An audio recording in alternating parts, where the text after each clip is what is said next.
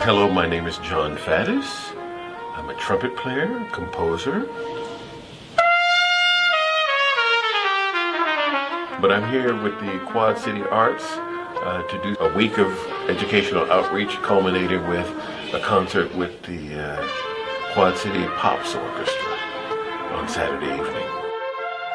I came here to see Bix's horn, and then people here at the museum were kind enough to let me play it.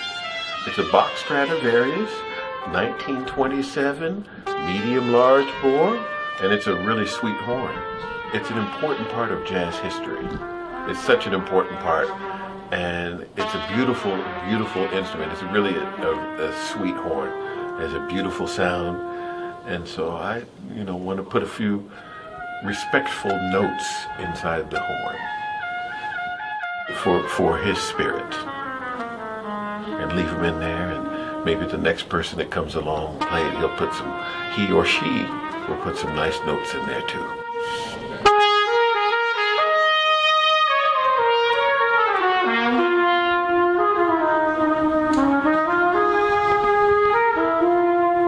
Man, it's an easy playing horn. It's real easy.